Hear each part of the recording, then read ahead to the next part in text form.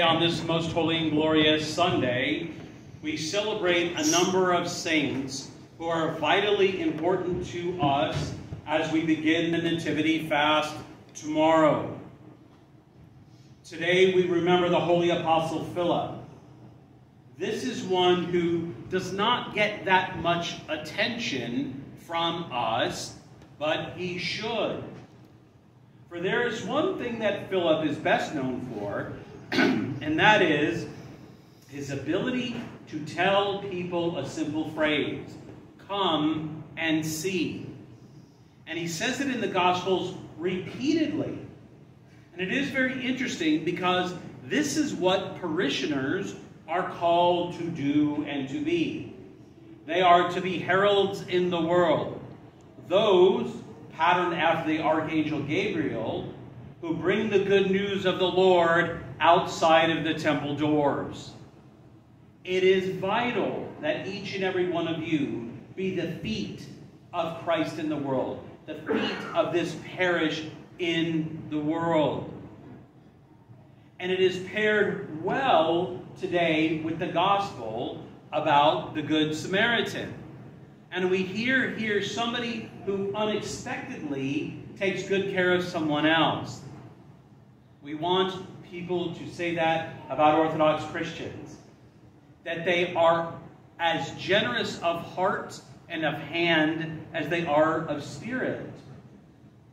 A lot of people clearly remark, and I will speak for this area of the world, that when they find a pious Orthodox Christian, they always say, there's something different about all of you. And I always say to them, because we live the heart of the Eucharist. We live the heart of the faith. We walk with the Holy Spirit in no less a way than Christ was with the disciples and the apostles.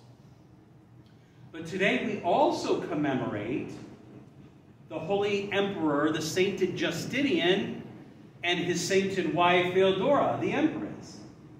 And they are particularly important for a number of reasons, on top of their faithfulness, on top of their decision during his time as emperor to build many, many, many churches, the most important of which was the Hagia Sophia, which was the largest church in Christendom. It was built in Constantinople and still stands today in the modern city of Istanbul. And it is sad that the Turkish government decided to turn that back into a mosque. And I am grateful to God to have been inside of there before all of that happened. To be in that holy church, to touch the mosaic of the Deesis, the icon of Christ, the Holy Theotokos, and St. John the Baptist. To be where stood the earliest of Christian emperors. To be where stood saints. To be where stood holy and good people. Right? And that's what we are trying to do here in this small and humble place in Galveston, Texas.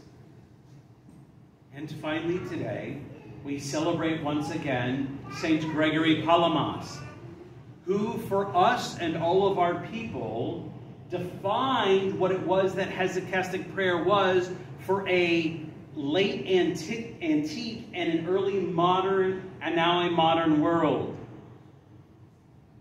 He defined for us the doctrine, the theology, the spirituality around the uncreated light, of which is based on the Feast of the Transfiguration, which is so vitally important for we Orthodox. It should be for every Christian.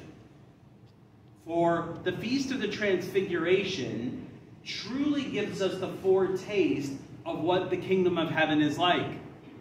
Because Christ reveals his heavenly body, his glorified body, made of light and of energy, that it was so striking to the apostles, Peter, James, and John, that they could not bear to look at him. And the icon of the Transfiguration, the three of them are throwing themselves on the ground and covering their eyes because they could not see the true divinity of Christ. And it was Gregory who fought with Barlaam the Calabrian, apologies on behalf of all my people, that he who was thinking in a Western mind said it is not possible for God to come down and commune with mankind. And Gregory said, while it is true that the divine essence of God, the inner life of God, we will never and can never touch or know or see. But yet God in his energies sends to us himself. And that there was one of the proofs of it. That he is saying, I am giving you part of my essence so you know what I am, what I will be for you, and what you will teach humanity. And now 2,000 years later, here we are standing. In a most diverse parish, in a place far, far away from where it all started. But yet at the same time, our calling is the same. For each and every one of you are the feet, as I said, doing the work in the world. The deacon, and there will come a time sooner than later when we have one, his job will be to use his hands. To use his hands to do the work of God. Diaconia, to serve the community. And then there's the priest, whose knees are for the people of God. His prostrations, his prayers, in silence, for each and every one of the people who cross these doors and those who are from far away.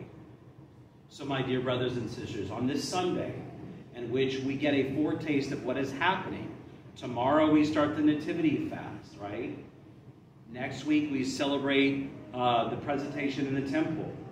And we see as we go forward what it was that Christ did in those early years and still continues to do this day and every day that we celebrate the Holy and Divine Liturgy.